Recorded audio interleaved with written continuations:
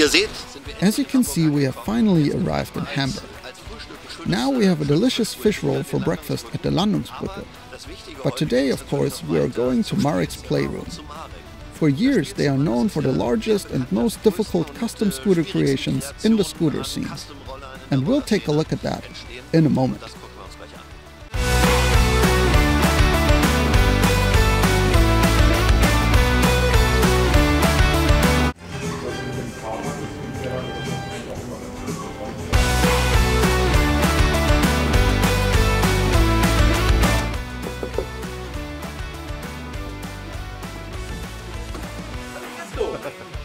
Hello, come in.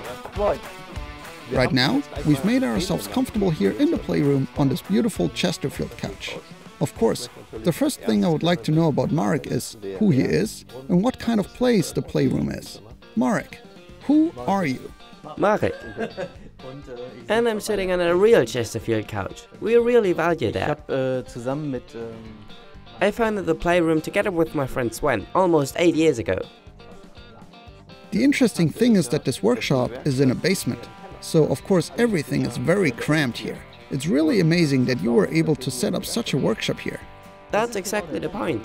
You first have to get space in Hamburg where you can screw around. We just got lucky here. Of course you have to take everything you can get. This is very interesting. When you come down here, how many people work here? 6 people work here. On 80 square meters. That's very little space for 6 people, because everyone has several scooters to work on. How do you manage to keep order here? It has always been a dream of mine to form such a community with several people. You just have to ask the other person every now and then to clean up or compromise or something. That has already annoyed some here.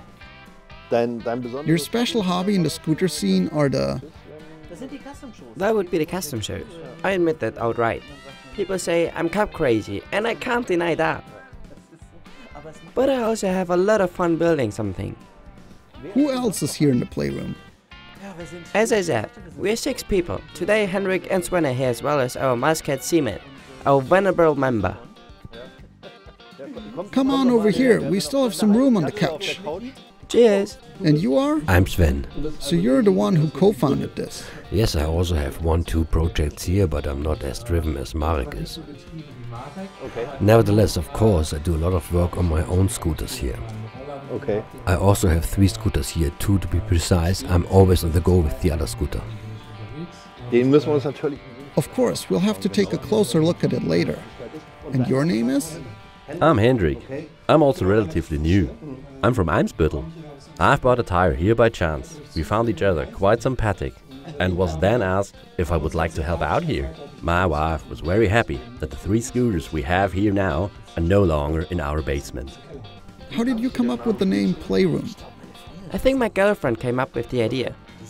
She said it one time, and that's how it happened. And we definitely wanted to have a name that didn't sound English but classic German.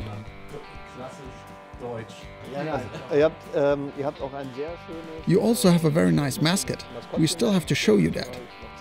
This is very cool. I can always say it's shown here or here, and then they have to show that in post-production. And if they're really smart, they will cut out my comment.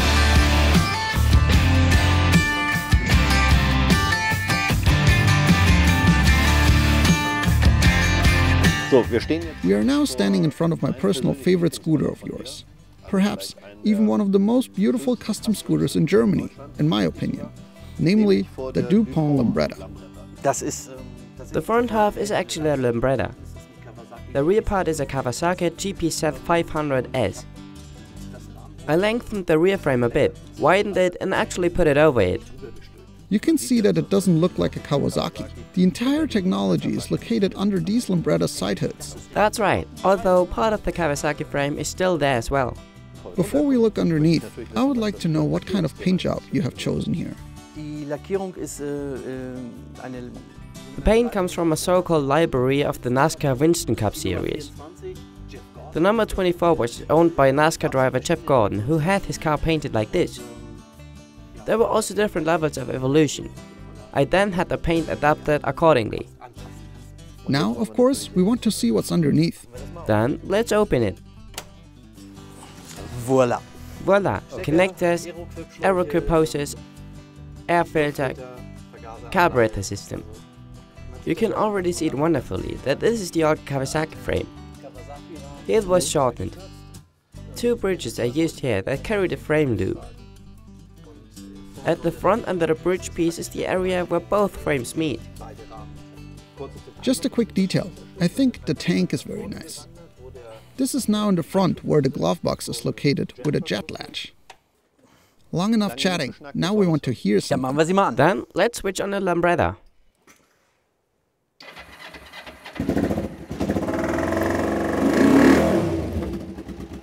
Voila!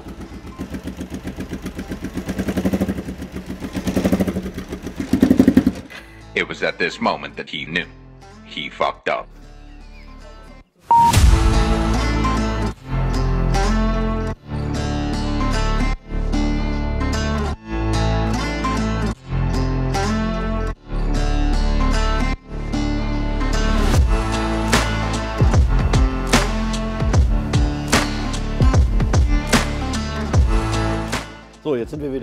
Now we've gone back inside and we're standing at one of Marek's scooters again. This scooter has a certain theme again, doesn't it? The theme of this scooter is Gran Turismo. In fact, I stumbled across a photo of an Aston Martin DB4. The color looked really amazing in the old pictures. Gran Turismo means lightweight construction, which means aluminum and long range. However, this was not a serious Aston Martin, but a special vehicle that was only modified for racing. That's right, Aston Martin DB4. The vehicle had the number plate 2VEV, and that's what the scooter was called at first, which I found stupid and a bit bulky. Then a friend of mine came and said, "My god, the headquarters in England of Aston Martin is in Gaydon. Why don't you just call the scooter Gaydon?" Gaydon? Sounded a bit strange at first, but in the end I found the name Gaydon quite good. Did your boyfriend suggest it to you? Yeah, my boyfriend suggested it to me. Please leave that in, that's great.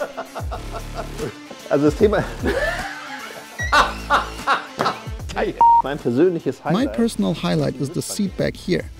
I've seen the scooter a few times in pictures and just thought to myself, okay, it's an aluminum seat. But in real life, it looks very cool.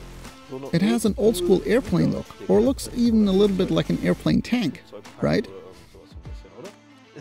It actually totally failed. I went completely delusional and thought that after I made my tank out of aluminum, I'll make the seat out of aluminum too.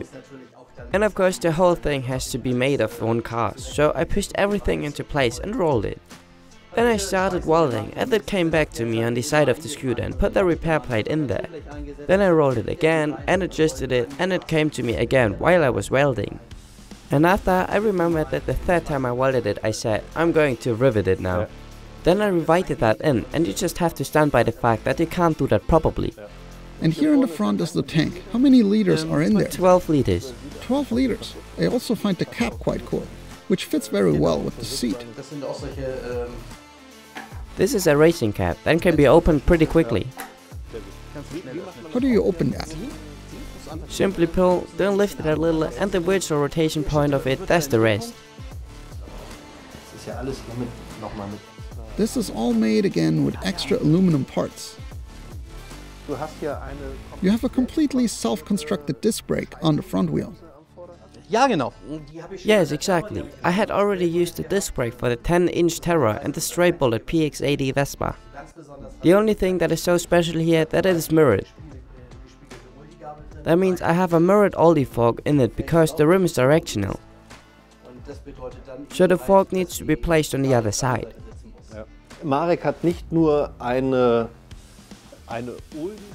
has not only rebuilt an Aldi swing arm, milled and fitted it with an anti-dive disc brake, but has also mirrored and built it on an automatic fork. So that's pretty... An Aldi fork. That's an Aldi fork? That's a mirrored Aldi fork. That's insane. Well, the man has real ambition and a lot of time. Unbelievable. No, I like it very much. Is there anything else in here? Yes, we actually have a second tank. Because such a BFA engine not only has power, but is also thirsty. Here are another 8 liters of additional fuel under the cheek. You can also reach the tank with this nice quick release cap. Turn it on. Well, not inside with the engine, but I see you already have this chip here. Exactly, you put the chip on here and ding, there you go, the ignition is on and everything is lit. Do you have to keep the chip on here the whole time you ride? No, of course it stays on while riding. To switch it off you either press the red button, which interrupts the ignition, or you put the chip back on it. Then the whole scooter is off. Which engine is awesome enough to fit in the scooter? It can only be a BFA engine, right? Thanks, that's what I wanted to hear. So it's a BFA 306cc engine. Could you remove the side panel? Of course. He's right, it is a BFA engine. And how much horsepower does it have? 57 HP on the dyno, and pressed at the wheel made off the box. That's right, you actually assembled everything out of the box. The carburetor turned forward and everything else is original setup. Damn, 57 horsepower with the original setup is quite something. I think we had 54 or 55 horsepower with our PX, so that's quite good. Nice scooter, next scooter. We have a new scooter here. It's not quite finished yet, but it's a project. I saw the scooter in the back corner and because it's not finished yet, it was a bit hidden. But I thought it was cool because it's a different idea. That's why I thought we should definitely introduce it to you. Can you tell us something about it, Sven? The scooter is a basic model of a Vespa GS3 and I was bored at some point with this whole look and I just had to tear everything apart. Und dann habe ich angefangen, mir Gedanken zu machen, okay, was mache ich damit? Then I started to think about what to do with it, and since I used to skateboard, I found the style of it quite nice. Trittleisten aus dem Skateboardholz zu machen und I thought it would be quite fitting to make the treads out of skateboard wood, or here in the front to make the horn cover out of a skateboard ramp wood. Dann ganz passend. Unter anderem habe ich dann natürlich zu diesem eigentlichen Grafikkonzept, was hier drauf ist, dann eben auch I also commissioned a graphic design office to design something for this graphic concept, which is shown here. What is written on the scooter? It says skate or die, and in some passages also Playroom. Ich finde es auch gut, mal einen Oldie zu sehen, der I also think it's good to see an oldie that's not just an oldie, not just restored to original or somehow trimmed to old. Of course, these old scooters are beautiful and look cool, but it's such a common fashion. But this is something different. This is its own concept. What else goes into the engine? Motormäßig wird es A quadrini cylinder will be installed. At the moment the 80cc engine is mounted inside, which will serve as a base for the rest of the engine. Seitlich ist dort ein Curly Auspuff von Scooter and Service. On the side is a curly exhaust from Scooter and Service, which I have modified so that it fits under the welded side hood. Very cool. A scooter that also convinces with a really artistic aspect. Thank you, Sven. By the way, our working title is The Toilet Door. I heard pub toilet door earlier, but I have no idea why. Again, a new scooter with a new owner, Norman. Not a permanent member of the Playroom, but, as they say, friend of the house, or even hang around. Dear supplier. Anyway, he has a nice scooter and that's why he has no other choice than to present his scooter here in the spotlight. Yeah, this was once a PX80 that I bought in 2009 in Bremen via eBay. At the time for a ridiculous sum of 900 euros. Then I drove back to Bremen, picked up the scooter, drove back to Hamburg with a broken gear shaft and had a million jumping gears. Then it just came little by little that I optimized the scooter a bit more and further adapted it. I just really like the whole look of the scooter. It's a lowered fork with a T5 fender and a T5 cascade. All beautifully executed, and here you have holes in the glove box? I was bored and had a figure 8 drill left. The holes honestly make no sense, just like the gills here in the front. I used to work at Bohm & Voss and I got this old workshop locker from there and welded it in. But it has no meaning and no purpose. Nevertheless, I think it's a very nice scooter. We definitely had to introduce it. Thank you, Norman, for wanting to do this, and that brings us to the next scooter. Further, a bit further away from here. Maybe put it a little sideways at the front. Yeah, and wait, can you go a bit backwards? Is that okay? Shall we make a quick cut? A Vyatka is like a Vespa copy with a somewhat unique aesthetic, but also with its own fan group, and among them is a fanboy called Marek. That's not really true. Really not. I actually only bought the Vyatka because it was cheaper than a GS3 Vespa and it looks almost the same. And because in the end I simply had doubts about cutting up such an original scooter. With such a Vyatka I think you can just do it with no penalty. The Vyatka itself is not so spectacular by itself. I mean, it's rare, but the spectacular part is of course once again the combination with the engine. And here Marek has really outdone himself, because he installed a ZABEL engine. ZABEL-Motoren kommen aus dem Motocross-Seitenwagensport. ZABEL engines come from the motocross sidecar sport, where you can drive the 700 ccm. You have a motocross machine with a sidecar that makes a lot of steam. These are numbers that you have to let sink in first. 1 cylinder, 2 strokes, 700 cc, 89 horsepower. An incredible amount of displacement, an incredible amount of steam, which is difficult to achieve even in a motorcycle. How long do you think it will take you to finish this project?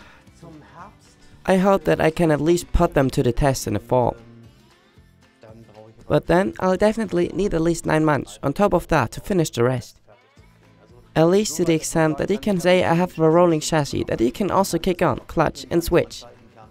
It will take until about September, I think. You can see what an insane amount of work it is. This part of the chassis is slightly offset forward, and here are 10 centimeters inserted, and the whole thing can also be removed, I think? You can take that off. You have to remove it, otherwise you won't be able to get to the engine afterwards. I have beautiful latches here. This one is still a demo though. It's not secure on the other side yet. But over here it already works. I'll open it. You pull this backwards like this, then the rear comes off. And what are these latches actually made for? These latches are actually used to close aircraft engine hoods. Amazing. Now you can see the engine again in all its glory. It's crazy what diameter the cylinder has. What bore does it have? A 100mm bore. Very beautiful. So when the scooter is ready, you definitely have to come visit us in Landsberg and test that thing on our dyno bench. I will do that. Okay, we're really excited about that. That was it with Hamburg and the Playroom. Thank you guys for giving us a glimpse into your play, or almost living room, with Persian carpet and chaiselonge. Marek, it was an honor. Simon, Sven, Norman, cheers! See you next time.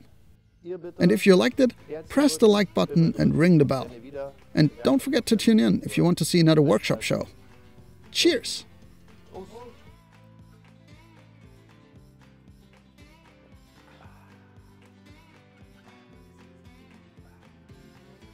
That tingles. That sparkles on the tongue. The mineral water. Was it good? Und eine Vyatka. And a Vyatka is actually the Russian non-licensed build of a Vespa.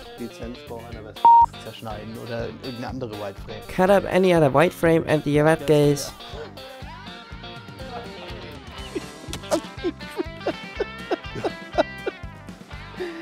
Oh shit. Why are you laughing? The underpants would be embarrassing for me too, if I were you. I would never go out with the CR7 underpants. Shit. CR7 underpants? I would be really embarrassed. If only you could be more serious.